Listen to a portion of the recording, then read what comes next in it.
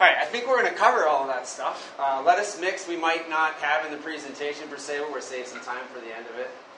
We're a nice small group, so I really want to make sure the conversation is not just me monologue and all that stuff. So are open at a couple of key points, kind of open up the group and see if there's people that want to share their thoughts.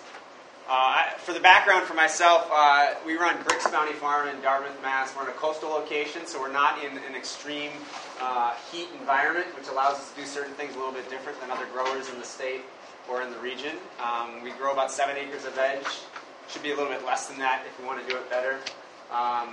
We're a little unique in the sense that we do grow for a CSA, but that's not our primary market. Our primary market is a roadside stand that's open 7 days a week, set up as an honor system stand, and give sense of people of scale. Like last year, we did, I think, about $175,000 of sales through the farm stand. So even though it's an honor system stand, it's a pretty legitimate money maker. It's how I pay the mortgage in our house and feed the family. I've done a lot of work over the years looking at enterprise budgets, doing real detailed analysis of the economics of what we're doing, and that sort of informs everything that I do on our farm. And the goal for today's conversation, I spoke with Carol in the summer. I said, hey, let's do something this winter. Initially, I was kind of focusing on like efficiencies. And we said, well, why don't we dial it in and talk about one crop in specific? And I sort of said, well, we grow an awful lot of head lettuce. Why don't we talk about that? Because it's something that I've found. If you asked me 10 years ago when we started the farm, I'd say, yeah, head lettuce, grow for the CSA, and it's kind of important.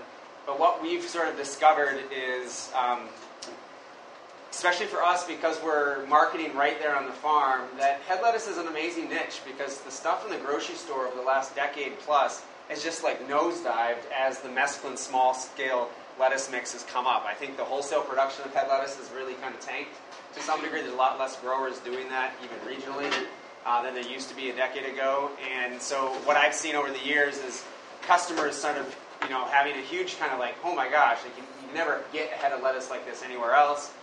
Same for farmers markets and things like that. And so there's a value there. And I want to be really clear, if you look at the mechanized systems that exist, we're not competitive with those mechanized systems, especially when it comes to like small leaf lettuce mixes. And so what I found over the years is this is something that we can be competitive because we're eliminating the transportation costs that come with head lettuce, all the packing that goes into that. And because we're not transporting stuff, we can take something that looks really beautiful in the field, a magenta head here. This is a fall shot because it's got a nice leaf in there, and do really minimal handling to it and give the customer a really nice crop. Charge them a very reasonable price. We charge $4 a head right now for our heads. It's gone up over the years. We're constantly trying to bring our prices up as we push towards this $15 an hour wage in Massachusetts. Right now we're paying our experienced crew members around $15 an hour, less experienced people coming in more at minimum wage. But we're trying to both be paid from a farm owner perspective, but also make sure our employees are paid well. And we haven't played with this, but I've sort of joked as like panisse is our most like sought after head of lettuce, and I'm like, I feel like we could just be like, we're going to sell panisse at $5. Put a sign here that says this is like our 5 for 15 head of lettuce, which is to say that we're putting it at $5 because we want to pay our people a better price. And I honestly think we'd be able to do that. I haven't started doing that partially because the honor system is such that we have a lot of signs up, and we kind of feel like we can over-exhaust people's mental capacity to look at things. And so we're saved that for some point in the future. But for right now, we're charging $4 a head. This layout, I got some pictures in here, talk a little bit about our operation. We're going to talk about fertility pretty much from the outset because that sort of underlies a lot what I think of that leads towards profitability. We're talking about varieties, give people a chance to chime in on that situation, and then just also talk about our systems in general and have a few photographs. I'd like if you could talk about plug production and like romaine versus a panisse, how long you keep it in the plug. I think that's one of the things we're trying to fine tune is like specific to different varieties. When they're in the plug too long and that actually retards take off. Yeah, and absolutely, and we're talking about that when we get into the transplant system. So again, if people come in and there's other questions as they're said, hey, are you going to make sure you get to this? We're at least some time at the end to make sure we cover that information. So anyways, this, you don't have to scramble to take notes. I'll post this on my website tomorrow or Monday, so if you guys want to be able to take a look at this in the future, you can. It's very accessible. And some of these slides are from a presentation I gave a number of years ago with minor updates as I was putting things together yesterday. So head lettuce is profitable. You know, if we're talking about a 200-foot bed lengthwise, you got 3 rows in that bed on 1 foot spacing, that'd be 600 heads. If you had 500 marketable heads of those 600 at $4 a piece, you'd be talking about $2,000 a bed. And you'd have 40 of those beds on an acre, so that's to get to this magical $80,000 an acre range. How long in the bed? Residency in the bed for anywhere between 4 to 6 weeks, depending on what your fertility and irrigation program is and the time of the year. So that's also, you know, an important element that almost everything within lettuce head production, except for maybe a couple of rotations, can be easily double cropped throughout the growing season. So it works well on really small scale operations. It works well on big scale operations. Most of the bigger growers, the difference is they're going to get to mechanical transplanting. Most of them are going to put it on plastic because it's going to save a lot of time to keep the heads really clean. Some people might be using some white plastic to kind of cool soil temperatures, that sort of thing. This is key to me, and I want to make sure we circle back to this. When we're doing our job, our pack out rate in our fields, and this is where we really start to kind of feel like we're making good money. Our pack out rate in our field can often be like 97, 98%. We're coming in and we're not going to leave hardly any heads that aren't giving us a $4 piece. And you know, it's nice. We overproduce. We have kind of capacity to handle that, and you know, it's profitable at this stage. Well, if you go even to 600, it's $2,400 a bed, and all of a sudden you're giving yourself, you know, another $16,000 an acre. You're almost up to $100,000 an acre range. So there's this capacity from a you know, Richard Roosevelt used to talk about your income is your profit minus your expenses, and one of the big ways you can increase that your profit, is your income minus your expenses, is to make sure that your income is hitting there. We've raised the prices, so 2016 prices we're at $3 a head. We're at $4 a head now. We raised up to $4 last year across the board, probably there 2 years ago on anything that was really nice. And never have had a single concern with the prices at our farm stand. With our market in New Bedford, where you market to a lower income, we do get some people hemming and hawing. And then I've also had people who said to me last year, they kind of overheard the conversation, not directed at me, but like, oh, these are expensive heads, but boy, they're worth every single penny. Partially because the keeping quality is so excellent, the amount of food that's in that head, the value is absolutely there. It's just, you know, might be like, oh, when they're used to thinking that, like, well, I just used to be 99 cents a head in the grocery store. We've got 2 questions. Yep. Just, do you guys wholesale? We don't wholesale anything. Any suggestions? And if I was going to wholesale prices, to me, it depends on the volume that you're working with and how important that customer base is. If I was wholesaling these days, I'd say I'd put my prices at $3 a head and expect them to kind of charge a similar retail price. But, you know, you're going to know your markets. Certain markets that's not going to work, and certain markets that is going to work. And also, I'm going to really emphasize that $4 a head price, we're putting out a really good quality product. We're not putting something that's crummy. And it's partially because I don't go to the grocery stores that often, but when I do, I always look at the head lettuce because it kind of like helps your confidence. Because no matter what like store I've been in the last like 5-6 years, you look at the head lettuce. If they have organic lettuce, it's got a wire wrapper around it. It's been, you know, all the wrapper leaves have been pulled off, so it's down to like this like thing that's going to maybe feed somebody. And the heads that we're going to feed are going to be like, you know, salads for multiple people. So you're never selling by the pound. You're always selling by the pound. Never selling by the pound, and it's just honor system roadside stands. So you know, we want to keep things really simple. And why do we need to charge that much? Of course, there's huge labor involved in our operation. We're not, you know, giant mechanized system. We got bed prep. We have greenhouse prep, seeding in the greenhouse. We do our transplanting by hand. We'll talk about that in a little bit. Typically for lettuce, there's 2 cultivations. The third is a bonus if we need it. We'll talk about that when we talk about systems after we get through fertility. We may do some foliar feeding. That can play a role in terms of getting that pack out rate where we want it. And of course, we have the harvest and the post-harvest pack and marketing. So there's a lot of labor involved in producing this head of lettuce. And we want to make sure that we're, you know, getting paid handsomely for it. All right, so these are just some general production tips. This will kind of put that over the whole conversation. So for head lettuce, consistent transplant production is key. And for us, we found that producing transplants is relatively cheap. It's generally easier to produce a little bit of a surplus on the transplant side of the game so that we have consistent plugs when we need them and when we're on our transplanting windows. So we'll talk about that a little bit as well. Variety selection. Varieties make a huge difference, especially when it comes to flavor, heat tolerance in the summer, downy mildew pressure in the fall, customer satisfaction. So we've almost gone away from growing any bib lettuce over the last 3 or 4 years as the panisse population. Like, we honestly could sell like 75% of our lettuce could just be panisse from a customer standpoint. They love it so darn much. And it provides that bib texture. So, you know, we can cut out a bib where you have a lot of bottom rot issues in the height of the summer or the fall, and we can still give people an experience. We're talking about panisse endlessly about today because it seems like it's what everybody loves. Minimizing bolting and field losses, right? We want to grow a crop that we're not going to have everything going by. The key, that pack out rate, we're trying to harvest what we can sell. And then our planting plans for the CSA, we plant heads within synergy with our lettuce mix. So the CSA gets lettuce all the time throughout the height of the summer, and there might be a week out of there our lettuce mix is gapped. Normally sometime right around late August or early September, we had a transplant crunch where we sort of didn't get plants in right on rhythm. We don't use any irrigation in the fields, so sort of we go a little bit with the rhythms of the growing season. And we normally will plug in some lettuce mix or plug in some cabbage or something else to give somebody that salad green experience. So it's not just we're growing head lettuce, we're growing a huge diversity. The key months for us, June, July, August, September, we do produce heads into October, sometimes produce smaller heads into November and in the tunnels as well.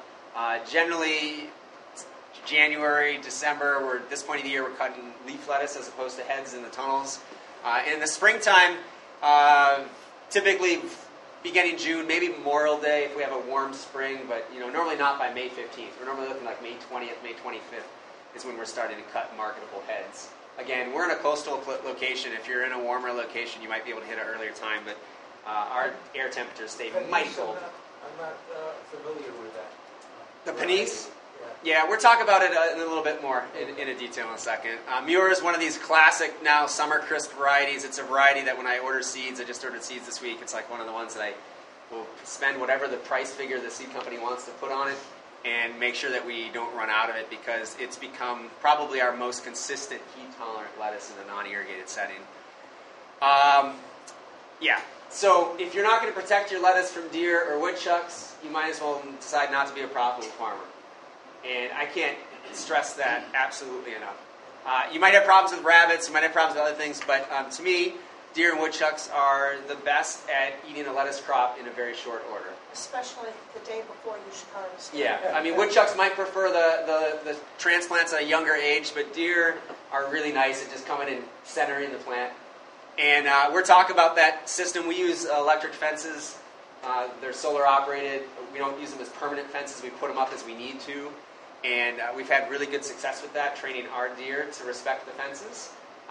Woodchucks. How high are those electric? You see a picture at the end. They're about 5 feet. They're not like overly built. Everybody will develop a different type of deer pressure. Our deer have been trained. We also have a lot of forage with hay fields around us. So the deer aren't always going to come right to our stuff right from the get. Woodchucks, what we've done, we crop stone-walled fields in New England, right? There's hedgerows everywhere, aka woodchuck habitat everywhere. What I've done consistently over the years is we map out where our burrows are, so we have an idea. And that means if I have a new crew member, they can kind of have a general idea, like these are our burrows in this field. And we'll start trapping for woodchucks as soon as we see activity in the springtime. So as soon as they come out of hibernation. We have a field that we're not going in until June.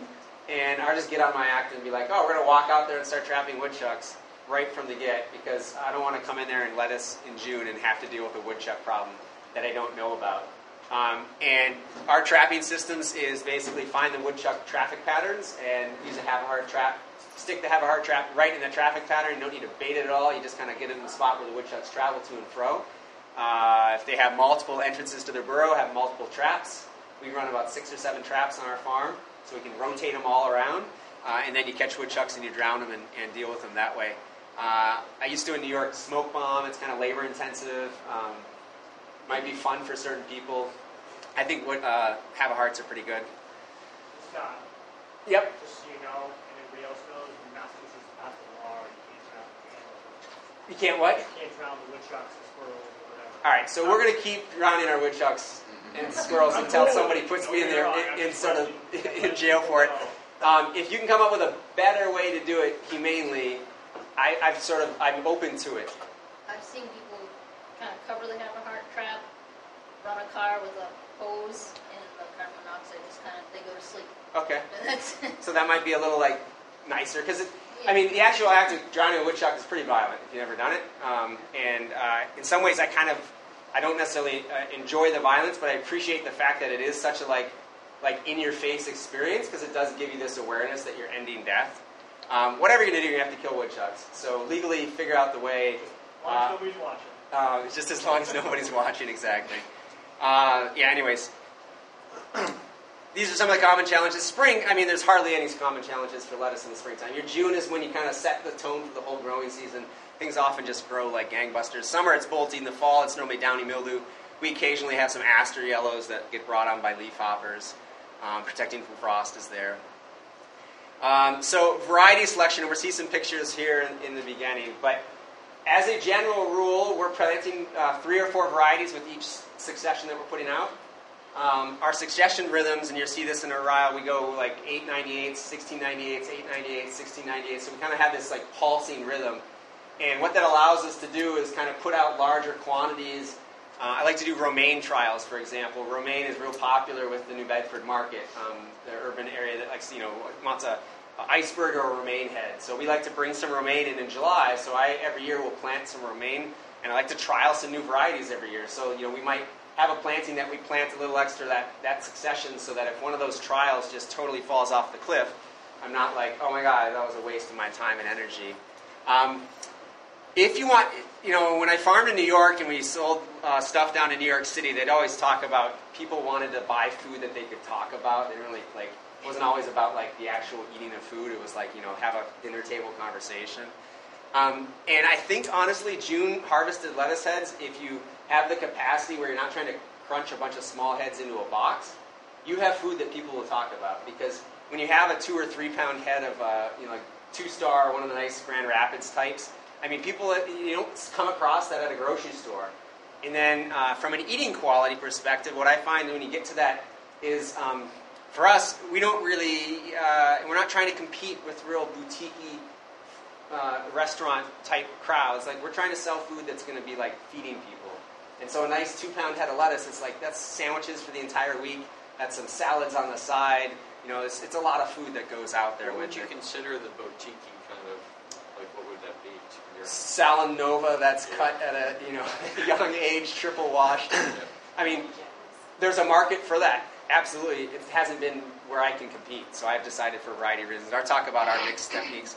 I love Green Forest as romaine. If you want a really, really nice dark green romaine head that can have that oh wow factor, if you want to put romaine on a grill in the summertime. For Green Forest, we use Johnny's. I think 2 stars, maybe High Mowing carries that these days.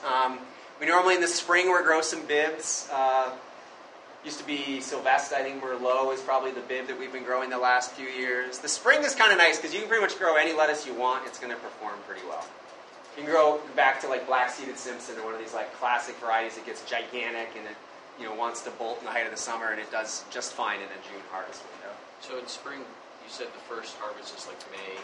Earliest we've cut is like May 20th, but normally by the first week of June we're cutting full-size heads. So when are you putting those transplants in? Those transplants going in typically like the 3rd week of April with some row cover. We'll talk about our timing in a little bit. So the summertime, so this is key, right? This idea of bolting lettuce is this has been one of our competitive advantages, is we're in a place where for whatever reason our neighboring farmers haven't figured out how to grow consistent head lettuce in August. So we can come to the table in August with like beautiful heads of lettuce, and customers are like, wow, this is great.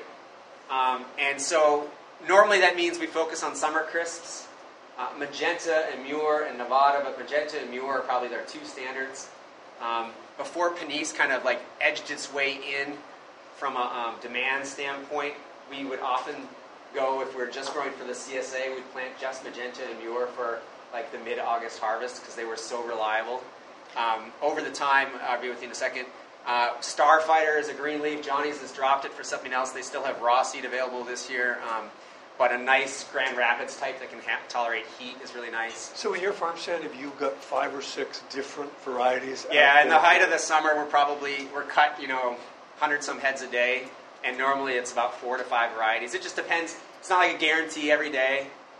There's a few things like Panisse. People honestly come and they're like, "Do you have Panisse?" And like, no, and they sometimes would like literally leave if they don't have Panisse. But for the most part, like a lot of it's also the role of education. I could stop growing panisse and just start growing something else that was pretty darn good and probably still convince people that it's like great. It just, panisse, like, I don't know, people come here like, oh my God, it's a work of art, it's so beautiful, it's tasty. Like, I always joke when I'm teaching our crew about the farm stand, if somebody comes up to you and they come ask you about some head of lettuce they don't know about, you can almost instantly guarantee they're asking about panisse, and that's what they want. Starfighters are really nice. Again, Johnny's is dropping it for a new variety, but we've been really happy with that for its heat tolerance. New Red Fire is about the best we've found for the height of the summer for red leaf heat tolerance. If anybody else has a red leaf they like for July and August, all open to it. We do grow Nevada. It's not as consistent as Mimure. The thing about this is you're going to get to know your varieties. There's all going to be different growth rates. And so in the height of the summer, like our rotation, we might have, say, Magenta, Mure, Panisse, Starfighter. Well, in that role, you got Panisse and Starfighter that are going to finish ahead of Magenta and Mure. So with each planting date, you're not going to have a 4-day harvest window. You're going to have like almost a 2-week harvest window. So we often will be cutting out of like 2 successions at the same time. We might be cutting out of the fast-growing ones from the next succession and the slow-growing ones from there. And the thing that's worked for us over the time, and we're talking about this when we come to the harvest, is we train one person or myself to be the lettuce head harvester. We don't try and get our whole crew up to speed. And we get that person to understand lettuce heads. They're not going to be as quick as I am, but they're going to understand the rhythms. They're going to understand which variety is going to bolt first. So they're going to be able to walk into a bed, survey the bed, and be like, you know what? Okay, we're going to save that variety for next week's CSA. I'm going to cut this for the farm stand today. That's going to be what I want to go to market with. They're going to be able to start making those decisions. And the only way we can get there in year 1 or year 2 is by having not 5 or 6 people harvesting lettuce heads, but one person only. The way I break them in is in June, I might have them only harvest one variety of lettuce for the first 2 or 3 weeks they're working with us, so they can really get to know it. And we'll talk about that efficiency in a second. In the fall, for us, in that coastal environment, it's almost exclusively looking at downy mildew tolerance lettuces. We have consistent downy mildew pressure normally starting in late September, early October. My fertility program, which focuses a lot on quality, has not solved downy mildew. The Umasite product fertility is not sort of disappeared. So for us, diversity is key in the fall. We like to have a couple of different varieties that we're working off of and then really kind of keeping an eye on things. Ruby Sky is probably the one difference. If you see like New Red Fire and the red leaf, we always put in Ruby Sky as a downy mildew tolerant red leaf in the fall. It doesn't have the heat tolerance that you have in the summer, but it's a really nice looking head. It's probably, I think, it's more attractive than a New Red Fire. You'll see some pictures of some of these. I don't have them all up there.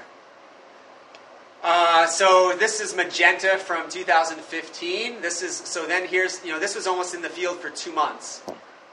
It was in this field for this long because I probably missed the transplant window and I had to push it, which meant I needed to hold on to it a little bit more so I didn't gap myself. But Magenta has a really nice bolt tolerance. Now, we don't irrigate. We'll talk about that in a little bit. I do not suggest not irrigating your lettuce. Most people are going to want to have an irrigated, watery, non-bitter flavored lettuce. But our fertility program, even in the non-irrigated settings, we can often have a lettuce that tastes pretty darn good. Occasionally we might hit a window where it's like, okay, this is a little bit bitter, and we might want to let people know they're going to have that experience. I like to make sure the crew understands that a head of lettuce tasted right there in the morning, that's your peak of bitterness right there. So once you put it in a fridge for 24 hours, some of that bitterness starts to recede. So a lot of times the eating quality for somebody might be a little bit different than what the tasting quality would be for a crew member in the field right there. All right, so why are we talking about head lettuce? All right, this is a picture of our field last year in June. We got 2 beds of lettuces here. We have beets and fennel. We got some celery. We got Swiss chard. Under the row cover is probably kale. We have dandelion, parsley. We've got broccoli over here. These are melons. We're growing a zillion different crops. None of it is what you consider to be efficient because we're growing a zillion different crops. What we found is that we can kind of find certain efficiencies. We can embrace that. And we can have the realization that, especially compared to something that's getting wholesaled and tracked and shipped from a long distance, we can put a product out there just a lot higher. We don't do direct seeded mesclun mix. We don't got these like 10 lines of lettuce that's cut at a baby young age. Because I think to do that well, you need to have completely weed-free fields. You need to have mechanized harvest systems, mechanized wash systems. And for our scale, those are 3 things that we've chosen not to invest in. Whereas the head lettuce doesn't require a great deal of mechanization to kind of gain quality and efficiency. So, yeah. That's some of our starfighters there in the middle of summertime, 2019, last summer. This is a picture, I threw this in there kind of to emphasize we're not wholesaling. So we can grow a gigantic head of lettuce and, not worry about the fact that, we got like 9 heads of lettuce in a bin. If you're wholesaling, you're going to want to pack things in, probably harvest things at a younger age. You might choose some varieties that give you a little bit more of a capacity. You can pack these in, but if you were wholesaling, going back to that conversation, you want those big lettuce boxes, and you're going to have to think about, like, in New York, when we're harvesting and selling to the city, the value per box is really kind of a key ingredient of like what we're going to transport all the way into the city. So if you're in a limited space with your transportation costs, probably better to stay with lettuce mix, where you can pack a lot of money into a 1 3/4 bin. So this is one of our advantages, right? Harvested, put on the truck, goes to the wash station, goes to the farm stand, and it can be gigantic. I've got a lot of pictures here to talk about some of the systems. But before we do, we're going to talk about fertility. So here's the caveat, because you want to make sure that you understand where I come from. We till. A lot of talk about no-till at NOFA conversations. I'm excited to have people embrace that. We have not chosen to do that in any substantial way. We still use a rototiller. One of the reasons we like a rototiller is that for us, our July and August sales are sort of what drives our farm business. Last year we did about $60,000 in sales just at the farm stand in August alone. So we need to be basically all hands on deck harvesting at that time of the year. And we don't have a lot of time to put into everything else in the operation. The tiller for my money is still a really quick, easy way for me to get from point A to point B. In this case, you have a section here. This could be cover crops, it could be a previous crop, and we can go in a month. We can mow it with a flail mower, put a tiller on it the day we mow it, and then walk back in 3 or 4 weeks, till one more time, and we're ready to plant. So there's not a lot of labor intensive. For me, it's like less than an hour for 10 or 15 beds worth of prep. So at that time of the year, that fact that we've eliminated multiple passes of the tractor makes a huge difference. Question? What's your soil texture, Bob? Good question. Yeah, we farm a pretty light loam. It's got exchange capacity between 8 and 10. Very well drained. But we often will rip down into the subsoil so we can get a nice root system. It's not straight sand. I would probably be use some irrigation for straight sand. It doesn't also hold water like a lot of other things. It's a nice soil. It allows us, it can pour 2 or 3 inches and we can be on it at the end of the week. Anyways, we're not going to talk all about these decisions, but I just want to kind of put this out because I don't necessarily recommend not irrigating. We found a way to do it in our coastal location. Of all the crops that you might think about irrigating on your farm, to me, you want to look at the things that return the most money and where your pressure points are. If you have struggled getting carrot germination, probably irrigating your carrots is one of the best investments you can make on your farm.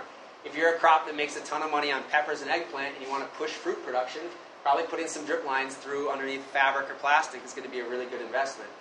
If you want to make a lot of money growing head lettuce, probably one of the best places you can invest on your farm is irrigating your head lettuce. Do you have a regular rototiller or a power harrow? No, he's a regular rototiller. Yeah, and I'm not going to say that you're going to find soil structure that you're going to dream about on our farm. I think people are working with no-till probably have much nicer soil structure. But, economically we grow really nice crops that taste good and make money for us. So for better or worse, we're coming back to tilling at the end if we have time.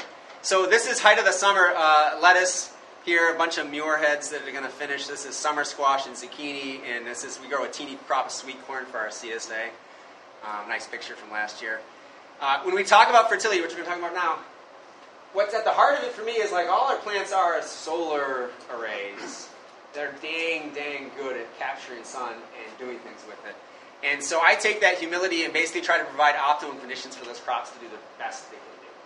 And for me, that starts with fertility. One of the reasons that we got away from using drip irrigation when we did is I ran the numbers and I was like, even if it costs $5 or $10 per bed to run drip in terms of equipment every year, it's I can make that $5 or $10 investment in my soils every year with fertility inputs, and I can maybe go to a better place in a shorter order. So we're not talking just about quantity. Of course, big heads make things, but a lot of times when the customer, they're going to be talking about the flavor. They're going to be talking about, did this get put in the fridge and it lasted for 2 weeks? We have a lot of seniors that shop with us at the downtown New Bedford market. And, they will buy a head from us. It might not be good business practice, but like they won't buy a head from us every week. If they're senior living by themselves and they buy one of our lettuce heads, they're going to eat off that lettuce head for 2 weeks. But they're also going to come back and be like, yeah, I still have a lettuce head. I just finished it. I got it from like 2 weeks ago. And it's still in good condition. It's like, yeah, it's because it was harvested fresh, it was delivered, it was high quality, so on and so forth. All right. Questions before we're going to talk about fertility. We're going to focus on fertility. We're going to talk about fertility. Then we're going to cycle back to the systems that we have that kind of allow us to grow things efficiently. And then we're open up for questions. So before I jump into fertility, any immediate questions? Let me try. Have you considered growing smaller heads for that senior market? Yeah, so my mom would always ask me about that. She doesn't live nearby, but she used to be like, I hear about, couldn't you do like a senior share and you have smaller bunches and smaller size heads? You got to charge more, and I think you're okay with doing that. We have sometimes played around with growing mini heads because the transplant costs and the transplant production are generally... It's all the same, yeah. It's all the same, but it's going to be more heads per bed, so you're going to have, anytime you plant smaller, denser, you're going to have greater labor. And so for us, have decided that I don't need to do that because I feel like my customer base is willing to be flexible, and also I'm just a stubborn farmer, and I'm like, you know what? If they really need a smaller head of lettuce, they can go to one of my neighbors, or they can just buy our lettuce mix, which we'll talk about in a little bit. But like, for example, parsley, like you get a big bunch of parsley, a small bunch of parsley. The labor costs for bunching big and small bunches of parsley are pretty similar. And so some of those smaller things, they're per unit, they just need to charge more. If I was doing smaller heads of lettuce, mini heads, I'd probably be like, we're going to charge $3 a head. We're going to put them on 6-inch spacing instead of foot spacing. We're going to number, but the actual act of cutting that head and the actual act of scrubbing that stem is going to be the same no matter what size head that is. So you just want to kind of think about the labor cost there. That's a good question. Any other questions before we talk about fertility? All right, so these are the 5 things I wanted to stress when we talk about fertility. This idea of supercharging versus side dressing. Talk about starter fertility. We're save that till Skip comes back in the room. Vegetative versus reproductive growth. Talk about water use efficiency, and then talk about stress tolerance. So probably a decade ago, I used to side dress my lettuce heads, kind of as a general rule, because it was like I was kind of in that conventional mindset that if your fertility disappears or you have something going on, it's kind of just nice to add a little boost to things. Over the years, what we found is that from an efficiency standpoint, it's a lot better just a supercharged bed. Make sure you have your full season worth of nitrogen or whatever you need it to go right from the start. So we have gone away from side dressing, and now I call it supercharging. And the lettuce beds for us are a great candidate. What that means is we might put additional fertility on that lettuce bed than what you might think is quote-unquote necessary, with the idea that we want the crop to grow really well, we want the crop to be really high quality, and also because it's a short cycle crop, it's almost guaranteed that it's going to be planted something else in that real estate later in that growing season. So the economics of lettuce make it really easy to be like, pick your nitrogen source that's organic. You want a bunch of alfalfa meal. Alfalfa meal is an incredibly expensive source of nitrogen, right? If you're going to farm and just use alfalfa meal as your only nitrogen source, you'd be probably going bankrupt. But if you're not just relying upon your legume cover crops, you're going to probably be supplementing some sort of nitrogen, right? So on the organic side of things, you got sodium nitrate is the most soluble, most water-available form of nitrogen. After that, you start getting into the organic forms of nitrogen like alfalfa meal, peanut meal, feather meal. Feather meal is the slowest release. Go ahead and put in a larger than you think necessary application and see what the results are. And I've talked about this a lot with people. One of the ways that we've learned on the farm is by doing trials. And we don't get over like we're going to trial everything in the whole world. But on a scale, whatever scale you have, say this is a planting, and you can break it up into 2 sections, and you can have the same varieties, like we can go Panisse, Muir, Magenta, here it is, and we can say this is A, and this is B. And what I would say is, if you haven't played around with what is my maximum fertility that gets me results in my lettuce crop, or any crop, and you don't want to do this on every crop in the season, you want to just pick 1 or 2 crops to learn from, is you say, I'm going to do something different with B, and see what my results are. Right? That might be, I'm going to do twice my nitrogen application.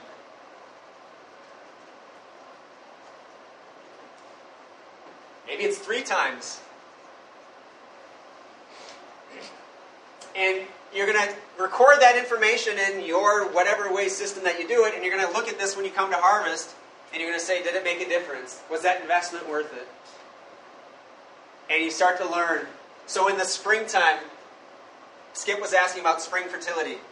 One of my favorite things to do for this, and again, on a large farm, it might be hard to do it, but if you've prepped bed A and you've prepped bed B, prep B, and your question might be, is phosphorus limiting? And in section B, I'm going to do this, I'm going to split it in half, and it might be somebody with a bucket, even though you might be using tractors to spread your fertility, but for this tile, we're just going to spread it with a bucket. And here I'm going to put on 400 pounds of bone char, which is a OMRI, a certified source of phosphorus, generally has an analysis around 16% phosphate. And here you're going to put down 800 pounds of bone char. This is a boatload of bone char.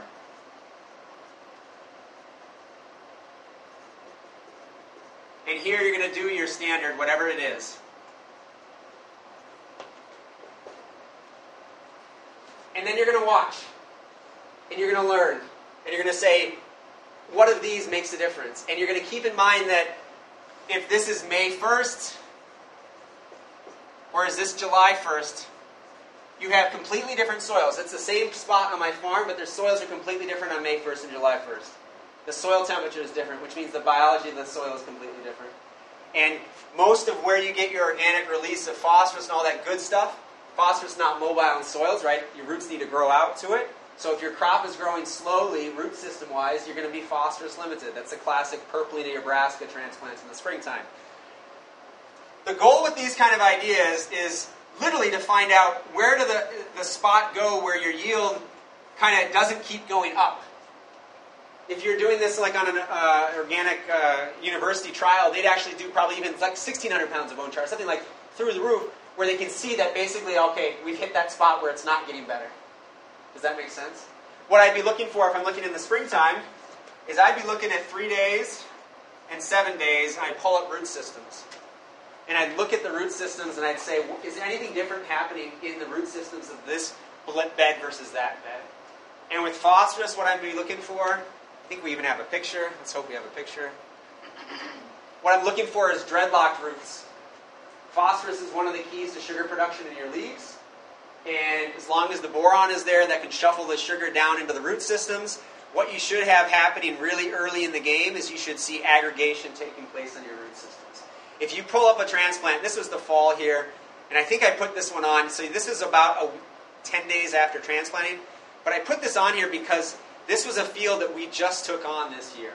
So this isn't like, we've been like making this soil excellent for the last decade. This is pretty much a brand new, I think we actually cropped it last year, but it got short-sighted fertility-wise. So you can make these investments and have results year one. What you're looking for is you're looking in that phosphorus is dreadlock root systems. If you see naked root systems, you're not getting sugars to cycle down to the root system. You're not feeding the aggregation of all that biology. That's going to be a general good indication.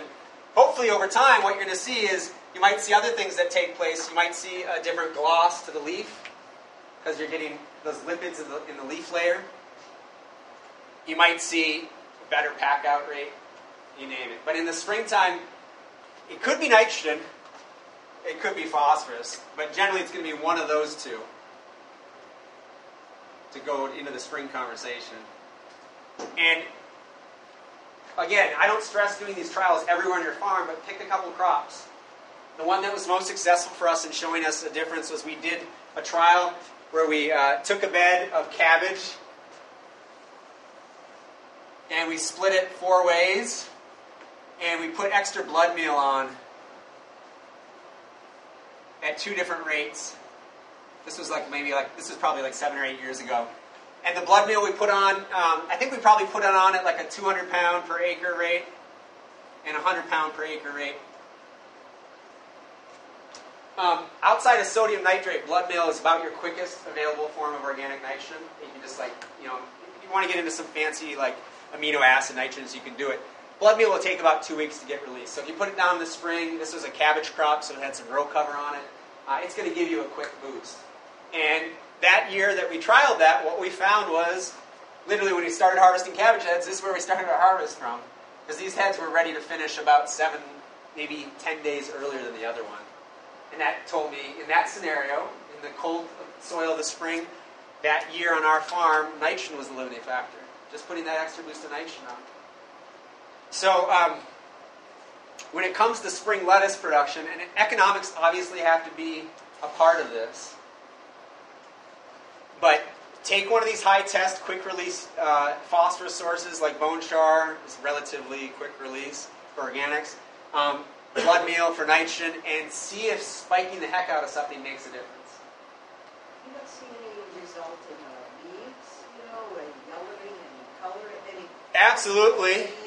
You see that more so with nitrogen in springtime. So this idea of spring transplant shock or whatever, almost always when I look at that and I would see that, if I saw like a yellowing of a transplant leaf, I pull a plant up and I see the roots starting to grow, what that to me is indicating is the nitrogen needs to be in every single cell in the plant.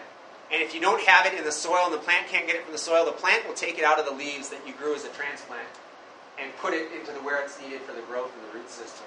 So oftentimes with the additional forms of nitrogen in the springtime, we've kind of gotten rid of this whole idea of transplant shock.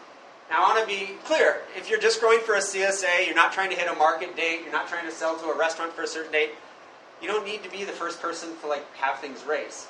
For us, say head lettuce, this isn't a picture of head lettuce, but say we want head lettuce Memorial Day weekend or June 1st because I want people to be like, wow, look at these beautiful heads, and I want them to keep buying our heads for the next 5 months.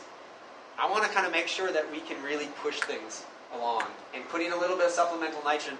So what we've done on our farm is, it ranges every year, but generally like May 15th, like anything that gets planted before May 15th gets a slightly increased boost of both nitrogen and phosphorus in our fertility mix.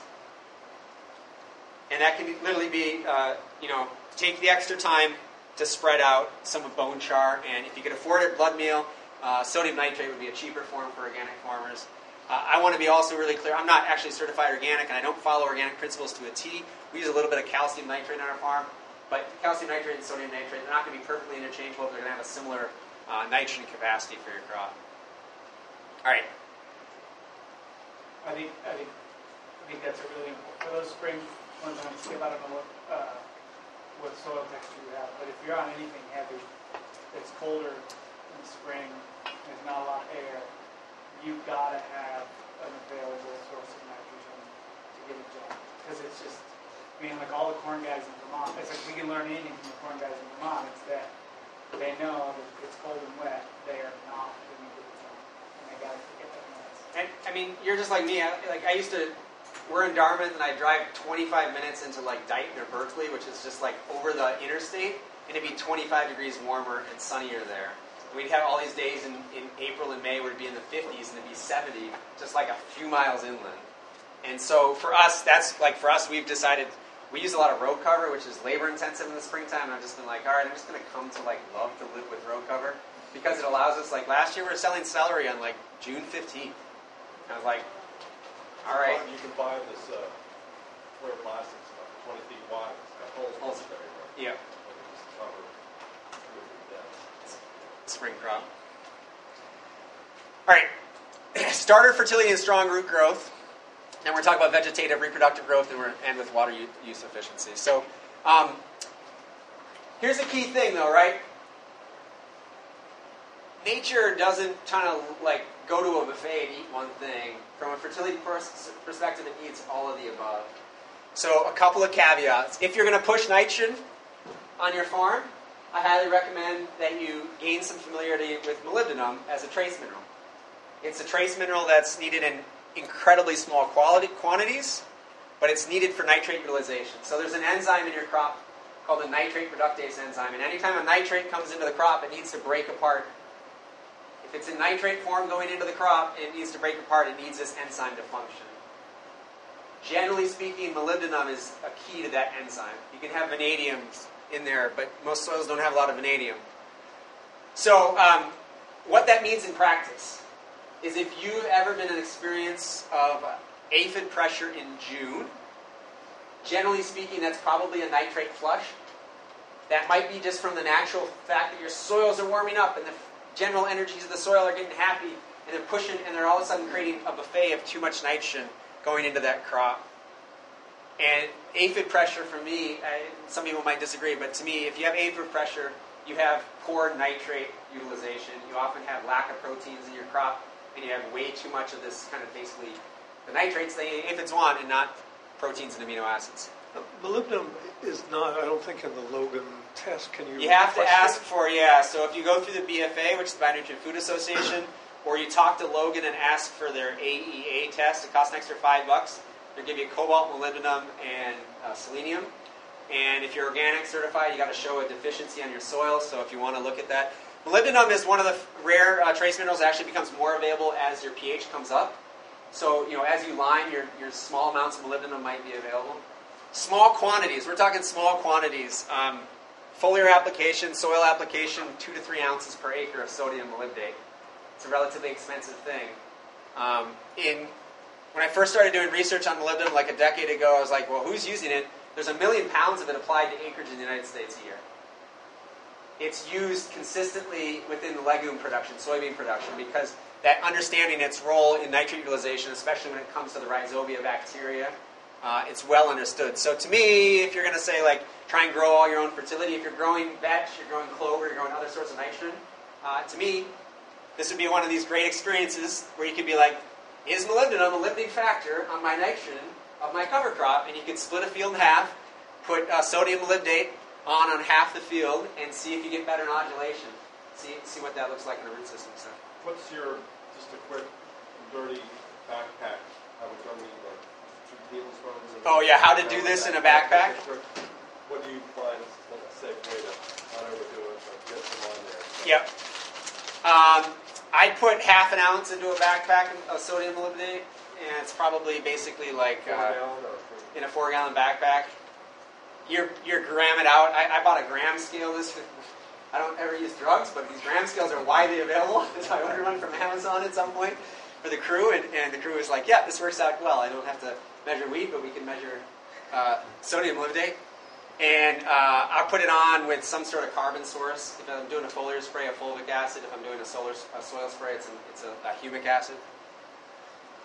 What's that, fulvic for what? Fulvic for foliar and humic for... The humic kind of holds things better. The fulvic makes things move. You don't really want to use fulvic on soils. But you're trying to marry it with a carbon because it's like boron and nitrogen. It can leach out of the soils, which is one of the reasons why it's not necessarily readily available. So 4 gallons overall. 200-foot beds? If we're doing a foliar spray, that might be 6 beds. If a soil spray, about 1/3 of an acre we cover with 4 gallons. They always say like 20 gallons to an acre, sort of like if you're doing a boom spray or something like that, might be good coverage. On a backpack standpoint, we'd cover an acre with 3 backpacks. So if we do get those aphids a little later on when the soil starts warming up, what's the best thing to do besides row cover? Oh, well, row cover doesn't help with aphids. In the greenhouses, in the wintertime, most people use ladybugs or beneficial insects. In the summertime, you have to make those decisions. We think a foliar spray with sodium molybdate and some iron, which is one of the other key aspects. And then magnesium is sort of the antagonist for nitrogen in crops. So we think some Epsom salts, a little bit of iron sulfate, and sodium molybdate is a nice anti-aphid foliar spray. We'll circle back to this at the end if we have time, but I don't want to get bogged down too much. But the key there is, okay, if we're going to bump and we're going to push a nitrogen, don't do it in a vacuum. If you're going to bump and push certain things, you got to be a little bit tuned into the fact that some other things play a role. So, but this is key for me. I am constantly digging plants up because I can learn a lot from our root systems. But you can only learn a lot from your root systems if you actually go and spend time with them. So, as a general rule, I don't do field walks anymore. I'm busy, got lots of kids. I used to do field walks. Now, basically, what I do is if I have an excuse to be somewhere near a random bed that we've transplanted, I'm just going to take a meander over there, while the crew's doing some random task. I just go dig up a few plants real quick. Take a look at what's happening to the root system. There's something happening that I don't expect, transplant-wise. Phosphorus, though, I think the easiest way to tell it is are you seeing naked roots or are you seeing good aggregation?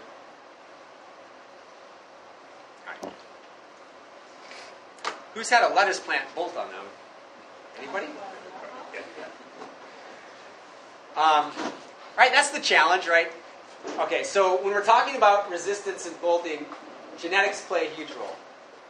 And, the seed companies are great because they've figured out what varieties are well suited for handling that. Those summer crisps for the Batavian heads, they're slow growing.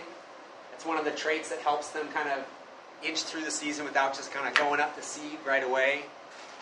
But what's informed us a lot when we talk about growing really nice heads of lettuce, not really nice stalks of lettuce flowers, is the work of Kerry Reams, and he did a lot of work looking at the vegetative versus the reproductive energies within soils. And we won't go down the rabbit hole of everything that Kerry Reams talked about, but what we're stressed real quickly today is that he sort of placed the primary vegetative energy within the soils on calcium, and then he would say it's on calcium, and he'd kind of repeat that calcium for the next 10 minutes. And he would say also, potassium nitrate also. And so what that means in reality is that if you are calcium adverse, maybe for whatever reason haven't been liming, you get a soil test, you say my pH is fine, I don't need to worry about calcium, so on and so forth. You're not having what Kerry Reams would say is one of the key sources of this vegetative energy. And when we want to keep things from that bolting, we want to kind of keep things in that vegetative realm. The challenge that I see, one of the biggest challenges for organic production when it comes to good quality lettuce production, is that most organic forms of nitrogen are fairly reproductive. The ammonium forms that come a lot from the more complex forms of organic nitrogen, they create a reproductive energy within your crop. We use a lot of fish fertilizer on the farm because we're right out in New Bedford there. It's 5 minutes to go to get down and get drums of fish. Soybean meal, alfalfa meal, blood meal, all that jazz. Those are all kind of reproductive forms of nitrogen. If you're using cover crops for your nitrogen source, it's that biological activity that's going to start to release that. A lot of that doesn't go right into that nitrate form. Plants can take up nitrates, they can take up ammoniums, they can take up amino acids.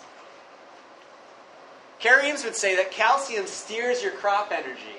It's what allows the plant to stay in that vegetative form. And if you don't have enough calcium energy in the root systems and the plant, you're never going to keep things from that bolting phase.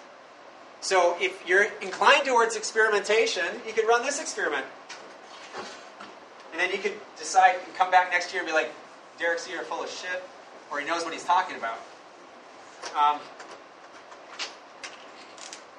Manganese is one of the most, this black one doesn't work. Manganese is one of the most reproductive micronutrients available. It's known for all kinds of things, help things reproduce.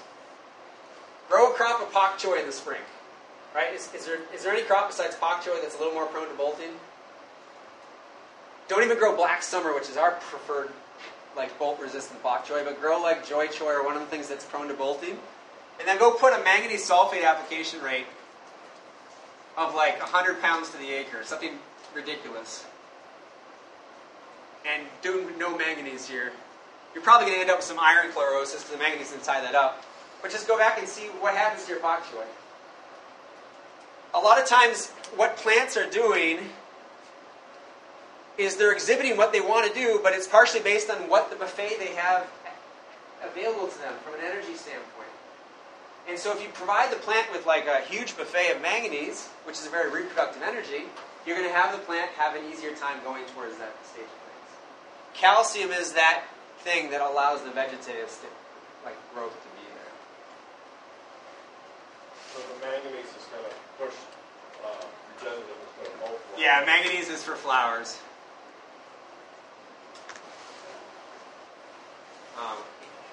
If you ever have issue with reproductive production of your summer squash, zucchini, that kind of stuff, that's where manganese wants to go.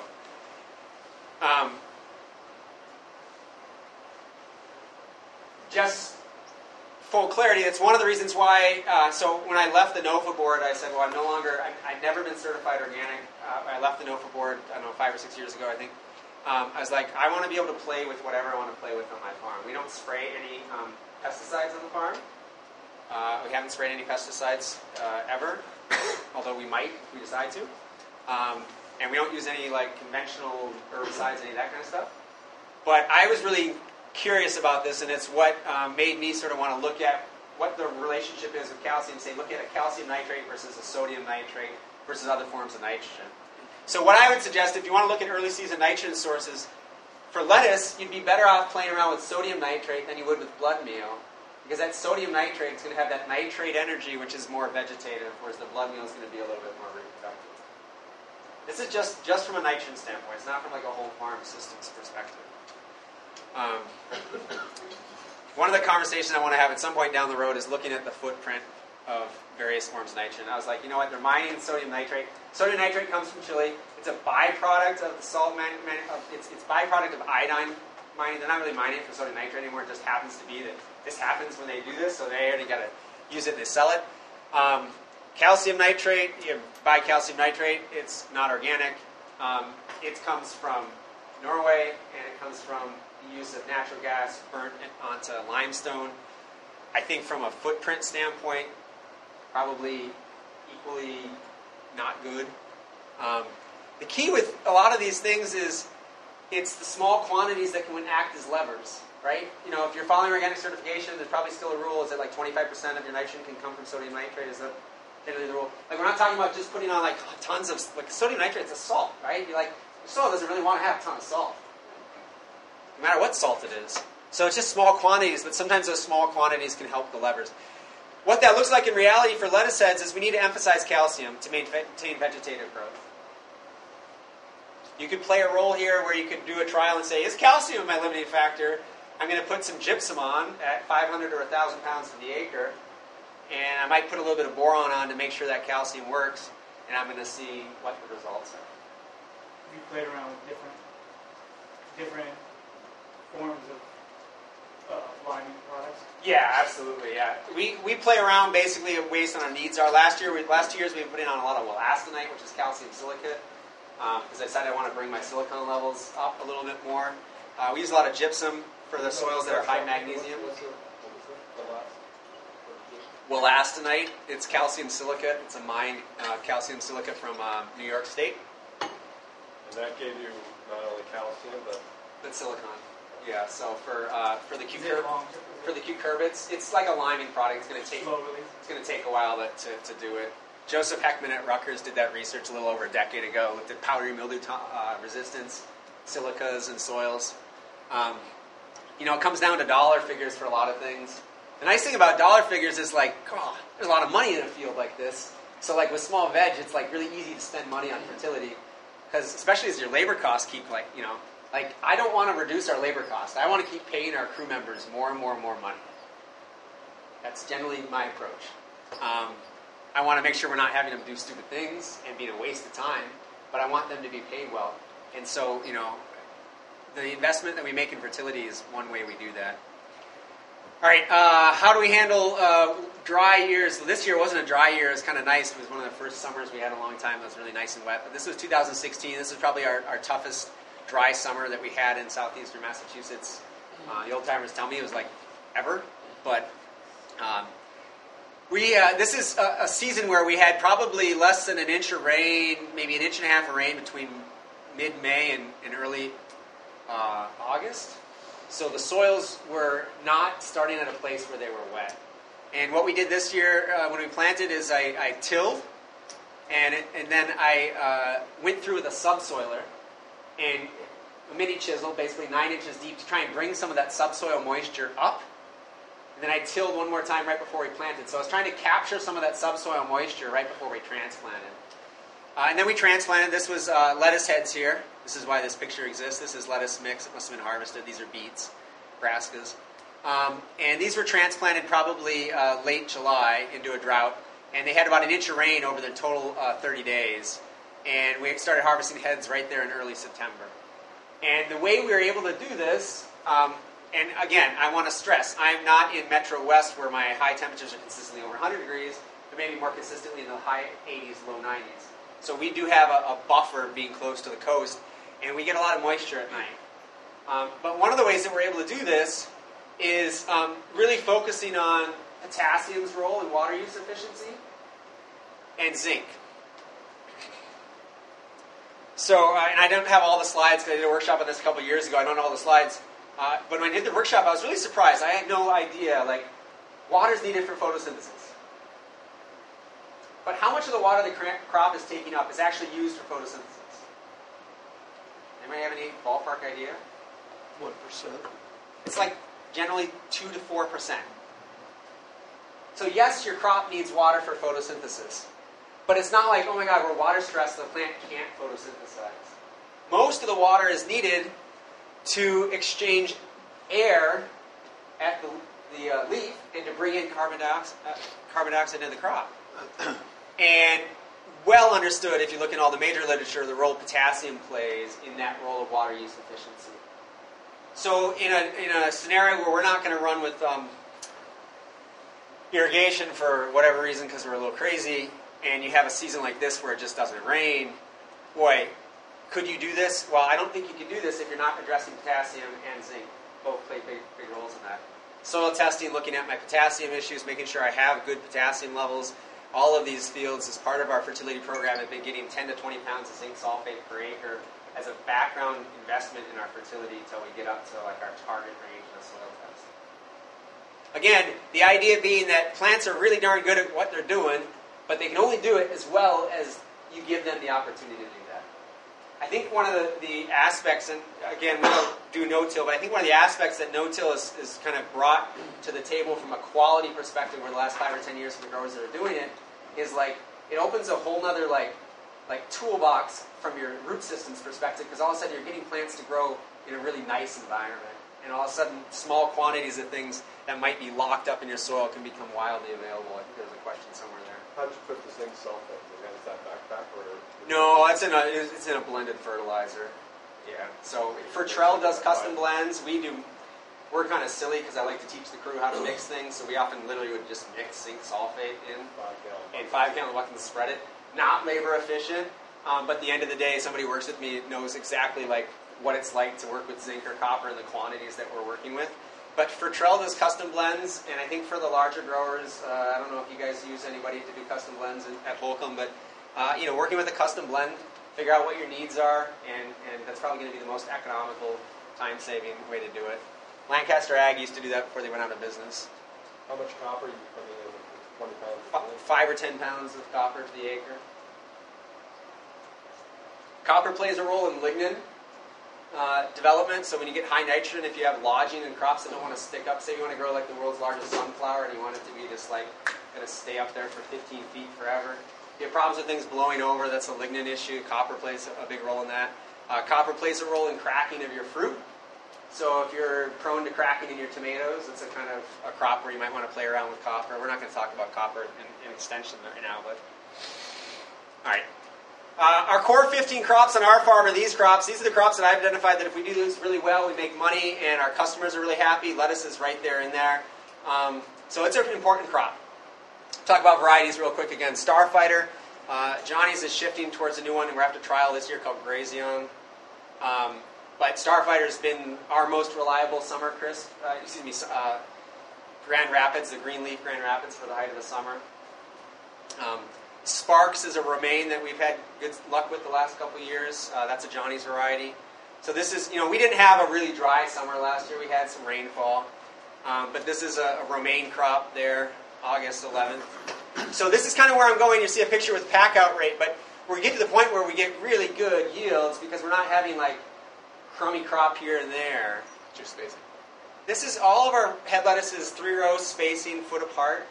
We use a 2-bad cat's dibbler to dibble the bed, and we hand transplant. We'll show that in a second. Maybe, I don't know if I have a picture of that. Romaine in August is not always an easy thing. But boy, the customers love it. What we do is we understand that Sparks is not going to be as bolt resistant as Mu or Magenta. So we'll start harvesting that on the younger side so that we can get our pack out to be good before we do. Because, if you left those forever, you would see some bolting. This is a good indication that it was the summertime because this is Panisse, but it's not fully filled in yet. Those are the Panisse heads.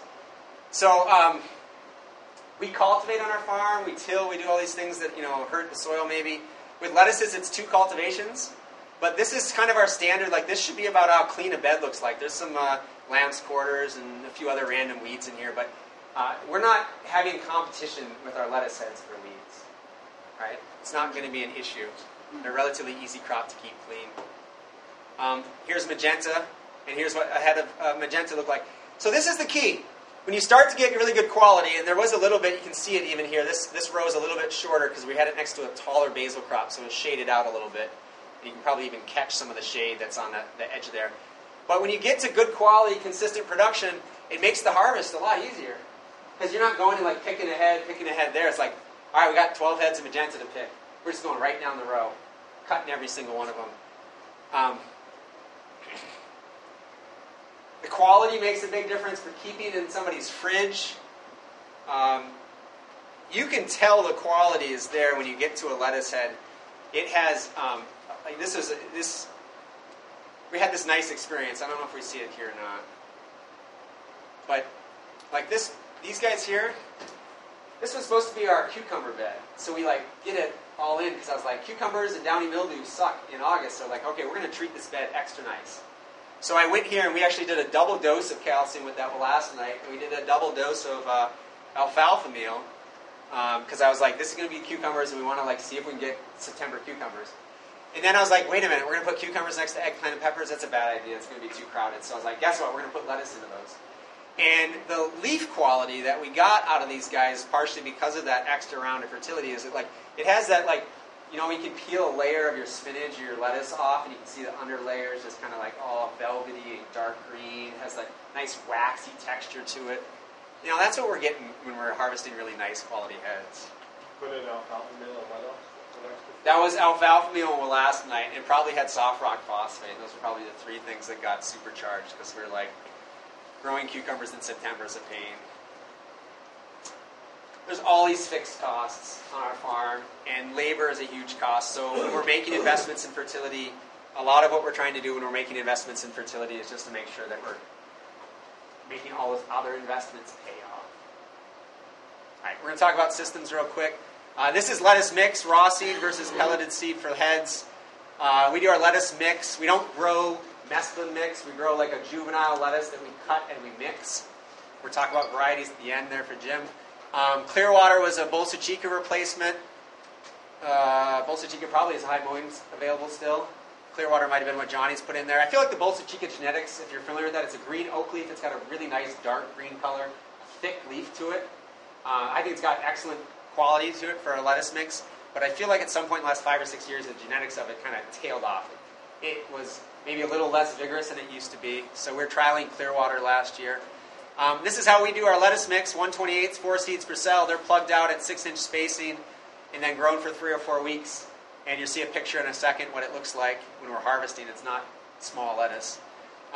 For our lettuce heads, we almost always use pelleted seed for any crop that we're going to be seeding between June 1st and the end of the summer. And the economics of pelleted seed, if you're doing magenta, I looked at it yesterday, it's almost twice as expensive if you're only ordering 1,000 seeds. If you're ordering 5,000 seeds, the price isn't that much different. For us, it takes a crew member 3 minutes to do a raw flat of lettuce. It takes about a minute to do a pelleted seed. So it saves you 2 minutes. So if we're seeding 16 flats of lettuce, that's a half hour. So a half hour in June to me is gold. That's like more valuable than anything in the world. Because June, your to-do list is like this. It's like you got to plant your fall brassicas. You got to make sure your winter squash is in the ground. You got to harvest all these random crops that are labor intensive. You got to teach the crew how to do things. That half hour is more valuable than almost anything else you can, So for me, the pelleted seed is worth it partially because of that time. It's also nice because then if you want to have the crew seeding with pelleted seeds becomes a little bit like a zombie type task. It's pretty easy. They can be listening to their music and happy and chatting away. They don't need to focus on it. And sometimes at the end of the day, in June or July, it's like that's kind of what you want. We often seed in July and August. Almost all of our seeding gets done on 1 of 2 days, either a day where it's like 95 degrees out and it's miserable to do anything else, or I have the crew seed when when I'm at market. I go to market once a week because their efficiencies go down when I'm not doing things with them, but the crew can kind of keep on board with it when it comes to the greenhouse. So run the dollar figures. Pelleted seed almost always is worth it from a labor perspective. Propagation tips. Of course, lettuce goes dormant when it gets too hot, so you got to do something to keep the soil temperature from getting too hot in the summertime. That is shade. In whatever way, shape, form you want to manufacture it on your farm. Shade cloth works great. We use shade cloth a lot. If you don't have rodent problems, sometimes just putting flats underneath tables. Whatever you want to do, you want to keep that surface temperature kind of below the spiked up summertime temperatures. And on a small scale, I used to just put them underneath a tree in the summertime, outdoors. And you got to be a little bit careful managing if you get a summer downpour, but that generally works out pretty well. We have problems with birds because we have a large farm and we feed birds a lot with all these weed seeds we produce, and there's hedgerows everywhere. So we're actually at a point where we have to keep our prop house closed up because the birds will come in and start to like decimate seedlings. They love spinach in raw seed form. These are mostly sparrow types, and they love the beets and chard and the lettuce. And honestly, like before, I'd farmed for like 15 years before I moved to our new farm. Never had a problem with birds in our prop space. Now I'm like, we got to keep our freaking prop house like closed up, like with. We have hardware cloth on the sides because if birds get in there, they just go to town. What's that cultivation look like for us? Yep. I was going to say, we need a sweet spot for germination. I mean that it can't be too darn hot. Oh, that's Yep. And you will find out when it's too darn hot when you're like, I'm getting consistent production, all of a sudden things tank. For us, what that normally means is sometimes by as early as mid-May, we start getting some real high spikes. And I often will look at this. You may not have the capacity to do this on your farm. You may or may not. But I look at the forecasts. And sometimes we typically will seed like twice a week in the farm. And if I know it's going to be like a little overcast or not quite as hot and it's in the springtime, I might be like, oh, let's seed our lettuce there. So at least those first couple days that we've seeded lettuce is in like a really hot environment. I use some of that, but shade cloth works really well. The key with shade cloth, of course, is you got to move those things to light. You got to be on it. Don't just be like, oh, it's popped, let's leave it under the shade. You're getting leggy seedlings. In terms of plug production, for most part, because we're hand transplanting, we can handle that slight variation in plug maturity. But overall, there are some things that will be a little bit faster, a little bit slower. Like the summer crisps tend to plug out a little bit slower in transplants. And so, I mean, if I was using mechanical transplanters, I would probably kind of get in the rhythm of having sort of like 2 blocks with each succession, like the fast and the slow block, so that you could be treating almost that succession in 2 separate ways. And your fast block might be for us like Panisse and Starfighter, things that plug up really quick. And your slow ones, Muir's are probably the slowest in terms of actually developing a really nice root system for us.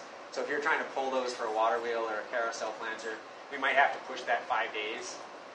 For us, when we're hand transplanting with lettuce heads, we can just be like, all right, I got one person who I trust, and like I'm going to tell them, hey, you got some big lettuce here. It's a little bit more tender, be a little more like patient when you're pulling things out of the plugs. So you've got 2 weeks from the seed to. No, it's generally 3 to 4 weeks.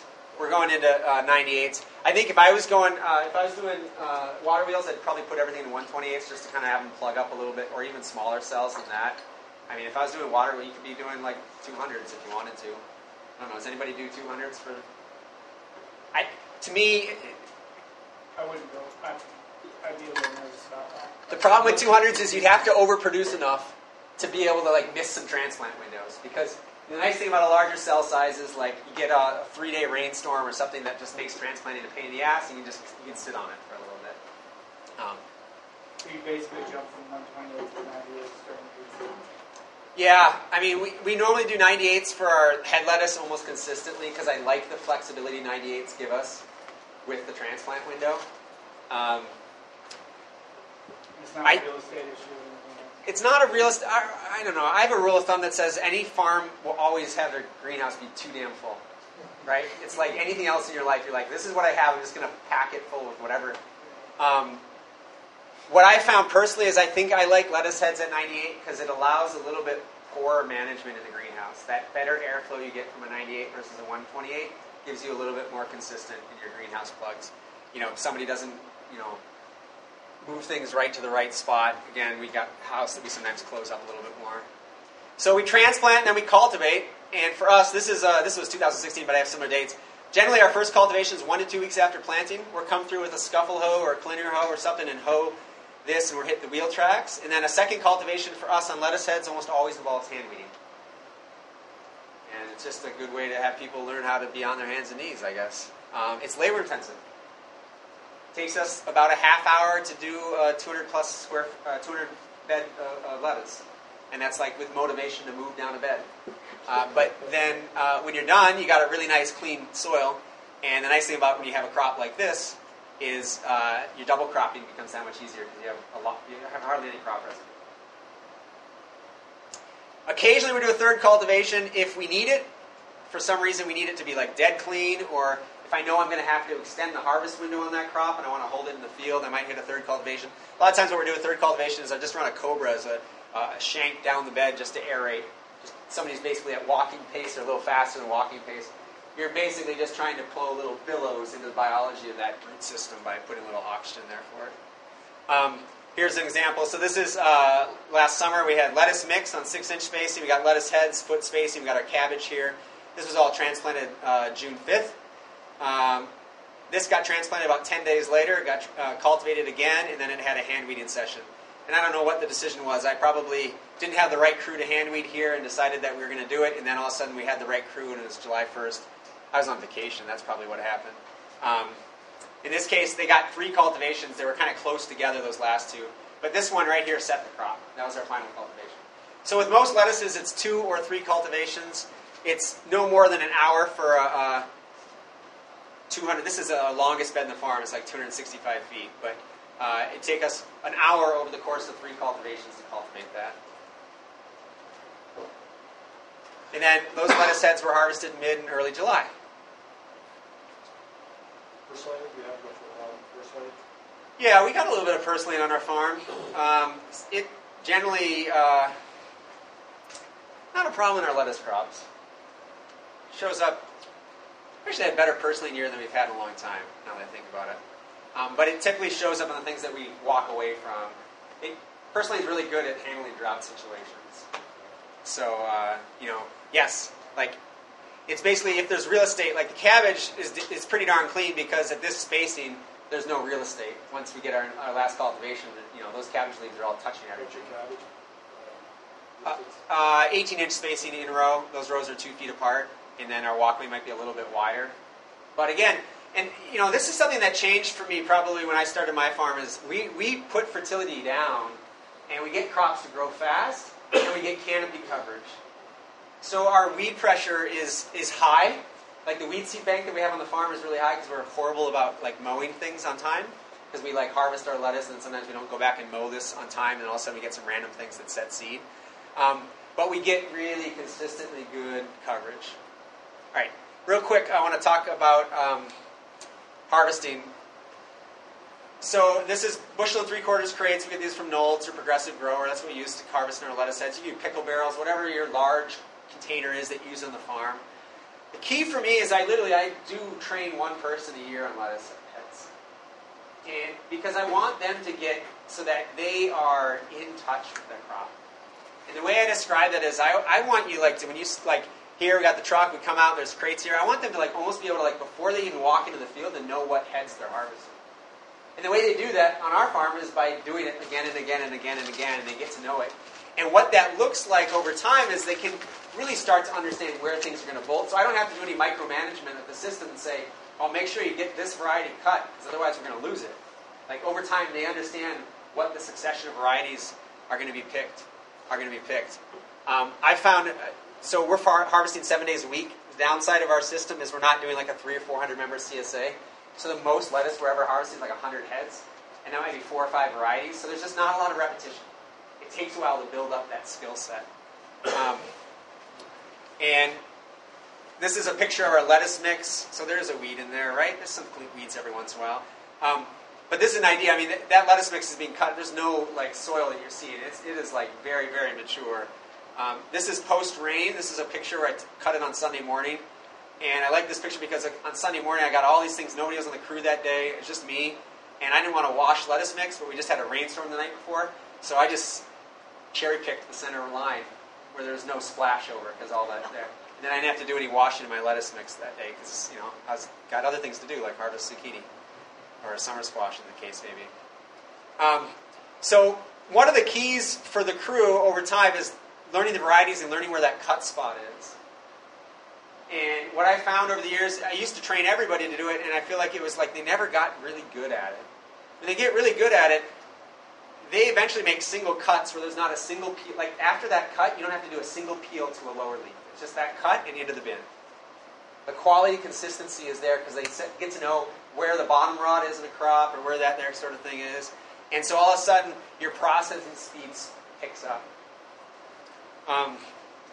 In reality, for me, it takes about a minute to fill a bin of lettuce. 10 to 15 heads of lettuce in a minute, right? Take you about 3 or 4 seconds to cut and put them into a bin.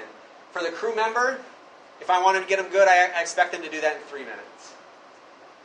And those timing things for us are important because we're so inefficient on our farm that I need to kind of put a little bit of a guideline in terms of how we do things. Efficiency is based on speed, and speed is partially based on repetition. It's also based on knowledge and understanding what you're doing and how you're doing it well. That's nice. So I know with my lettuce heads how long it's going to take to harvest 8 bins of lettuce. And we're out in the field and say, oh, we got 8 bins of lettuce. Okay, well, it should take about, if it was a crew member, I'd say it shouldn't take you more than 40 minutes to harvest that lettuce. If it was me, I'd say it should take you about 15, 20 minutes, depending on how far into the bed you got to walk. Got a 260-foot bed, it slows you down a little bit more. What's the burlap if necessary at the bottom? Yeah, so the way we harvest is we bring cold buckets of burlap on the back of our truck out to the fields. And as soon as because we don't have any refrigeration that we use on the farm, so we're kind of maintaining, I want to make sure that things don't get warm. So we're sort of anal about this. Like, we're harvesting, and we're taking things, and if this is a sunny morning, we're putting bins on the shade of the truck, on this outside of the edge of the truck, and we're putting some burlap on it right away. This happened to have been, this was June, must have been a day where either we didn't have a lot of burlap or it wasn't that hot. You'll see a picture of that in a second. So, this might have been that June day. Normally we have burlap everywhere, and so the burlap pictures at the wash station never looked this pretty. But I was like, that must have been a cool enough day that we didn't need to have burlap over. You can see some burlap over, I don't know what that might have been, like arugula or something like that. For lettuce, for us, we use the Rubbermaid bins. Nothing super fancy here. It's a single bin into a bin, into there. We're scrubbing the stem ends with a bristle brush to make sure that they scar over. And then we're packing them into boxes. Scar over. So it just keeps the milk from becoming a mess on both the burlap and the other heads. So Single dump? Single dunk unless we have a major rainstorm. If we have a major rainstorm, we use these blue tubs to do a double dunk. And that's just like a food safety perspective, right? Primarily we're doing this because when you get a canopy, I don't have these pictures of these roots, but there's not when you make these cuts, the heads are pretty clean. There's not a ton of dirt if they're cut in the right distance, but they're milky and gnarly, and just by basically what we do is dunk those in and give them a quick scrub. That quick scrub kind of scars over that stem, and you don't get milk everywhere. This is a picture of, this is probably post-wash, so you can see stuff that's got burlap on top of it. This is our roadside stand as it currently exists. It's a shed with a couple of tents next to it. Here's a display for our lettuce. Yep. In that stand or at market, how are you maintaining freshness on the heads? Perfect. Lettuce heads don't go inside the stand. Lettuce heads live out here under the tent, and we have a cooler with wet burlap. And normally we don't actually keep the burlap in there. We just have a cooler of cold water, igloo-like type thing. And then we'll re-wet burlap once during the day if we need to. It all depends on the climate factors for the day. If it's a dry wind and it's hot, you might have to do it once or twice. What we've gone to over the years is we used to pack like 12 heads in and put a piece of burlap on top of that.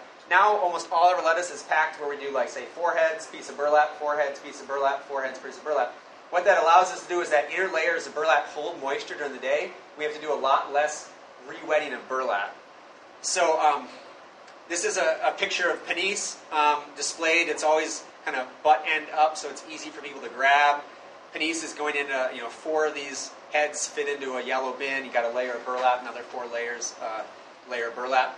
I took this picture. I was looking at pictures. I didn't turn this one. It's a little weird, but I think this was nice because I looked at the timestamp on this because I was like, this is a really interesting light for June. I was like, must be like not in the middle of the day. So this was at 7:25 p.m. There was probably a piece of burlap that I took off of this to take this picture. But this is you can't really exactly tell, but this is the quality of the lettuce at 7:25 at night by doing this. This means that this burlap and underneath it is the lettuce that we sell on June 21st at 8 in the morning while we're off harvesting lettuce or doing something else on the farm. So it allows us to carry our lettuce through to that next morning, absolutely no problem. Right there.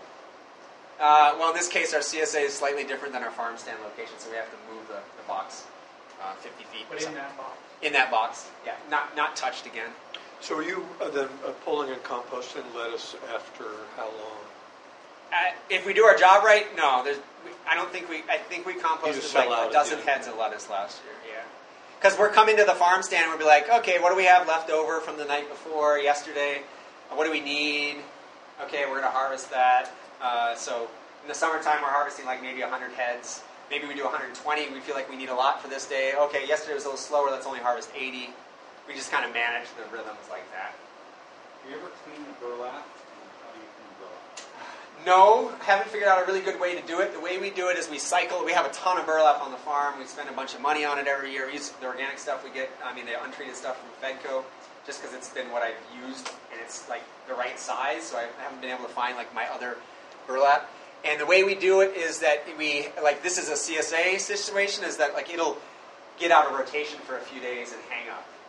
That's in best case scenario. This summer, I don't know what it was. We just had a lot of burlap crops. Like we had burlap just constantly being used. And at some point, food safety is probably going to be like, yo, what's going on with that system? What I've done over the years is I basically buy a ton of burlap and then I bring new burlap in like sometime in late July, early August, and I bring new burlap in again in September. And the burlap will age, and the lower quality burlap will just become on the bottom, and the nicer quality stuff, because aesthetically it looks prettier, will go onto the next layers. And then if there's ever anything that like makes us question something, like if something hung out in burlap and it got funky, we're like, let's go hang that up and let it hang out. And if it's really gnarly, it just goes in the trash. We're just like, all right, that was poor management. That'd be like, first time I ever had this happen this year, we were out in the farm stand, and there was a dead rodent, a mouse just like curled up on a flat. And it was just like August. I mean, honestly, at one point I was like, is one of our neighbors like trying to like, and I was like, and one of our crew members had missed it because it was like right in the front of the flat. They like looked at it, but they didn't see it. And so I saw it and I was like, okay, I don't know how that rodent got there and decided to die, but there it was. So I was like, well, that burlap just goes in the trash. I mean, you make common sense decisions. Burlap you're getting from Fedco? Yeah, from Fedco. So this is the farm stand. We're just about wrapped up. The Starfighter on display here. Easy for people to grab. Burlap layers. You can see the celery. All that burlap layers just keeps things fresh during the market day. We don't do a lot of like super fancy signage or anything like that at our farm at the market. Just kind of make things look good. Here's our picture of our crop protection. This is all we did last year for fencing for the deer, and that's what we do. This is a special, unique situation where we literally only cover 4 beds. Most of the time it's like a half-acre block, but it just so happened that we had things that we didn't need to be covering. These were peppers, these were cucurbits, and so it just made sense functionally to throw 4 beds. Those are fiberglass posts, 6-foot posts, and this is all from Wellscroft up in New Hampshire. It's a nice solar charger, well grounded, and we have about 3 or 4 of these, and we're just moving around on the farm during the course of the season. So we do grow a little bit of some mini heads, but mostly just in the off seasons. This is in a tunnel. This is Monte Carlo. It's a small mini romaine. It was not downy mildew resistant, so it looked pretty here. And about 3 weeks later, some of it was still in the field. The house didn't look so good. I'm going to be around, so if people have additional questions. I wanted to, I think I covered the fertility, covered the stuff, just see if there's any last thing that anybody feels is really important to ask in front of the whole audience. Feel pretty good about things.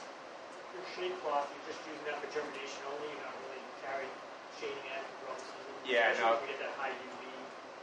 No, it's just for popping the. They're there for 3 or 4 days in the greenhouse, and we just put shade cloth over like a third of our greenhouse. We use that for germinating lettuce, spinach, that kind of stuff. So why have you not put in a cooler? Because it sounds like you just don't use the cooler at all for anything. We just haven't made a lot of infrastructure investments. We don't own the land. That's probably not a good reason as well. To be perfectly honest, I think there's less work involved. But I'm sure anybody who uses cooler will be like, you are freaking nuts. No, I think you're onto something. I think you're onto something. But when I was in New York, we had a nice walk-in, palletized, moving things around. I think This is our farm. We're small scale. We put things on a truck. It comes to the wash station. This is a little bit of a messy situation here. It normally doesn't look anywhere near this messy because this is before we had our tents up for the season and any of our tables in place. Normally, it's like the head lettuce goes right next to the wash tub that's going to be done. It's washed, it goes right back on the truck and goes onto display. And so from a handling perspective, we are really minimizing how much we're touching I things. think it all goes back to your $4 a head. And every time you move lettuce, whether it's in a container or not, you're damaging. So I think coolers are great. If I had a cooler on our farm and we chose to use it, also just like from an investment of like electricity, all those kind of things, it's like whatever. We would use it for three things primarily. We'd use it for, we've got a thunderstorm coming. Okay, this is going to save us washing rhythms tomorrow because I can go harvest all the heads I need for tomorrow, and I have it in the cooler.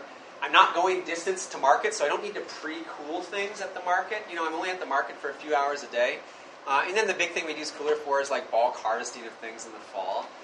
But for whatever reason, you know, we've just decided not to invest in that, and at some point that'll change. But it's not currently on my to-do list. I'd rather put up more field houses, or I'd rather, I don't know. I don't know.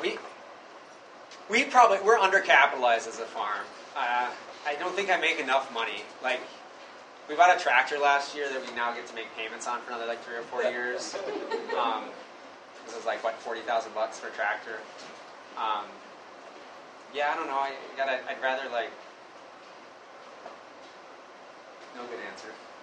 So you don't grow the salad mix, you grow all. Oh yeah, we grow salad mix, but it's not like fancy salad mix. It's cut like this, mixed with like 4 or 5 varieties. This is not washed whatsoever. It's just mixed in one of those Rubbermaid bins and thrown into bags. So it's not like we're selling people a $4 bag of lettuce mix that's like a lot of lettuce and it's pretty mature. So it's not like this like fits on a fork kind of salad mix. It's one of my neighbors can do that and they do it well. Triple wash and all that jazz. Is that when you had, like I saw some the salad mix where you had multiple seeds per cell? Yeah, exactly. And then the spacing on that was? 3 rows, 6-inch spacing, so we just double up on our lettuce heads. So again, I'll be around if people want to chat. You're more than welcome to. Otherwise, good luck with your lettuce growing this summer. Thanks, sir.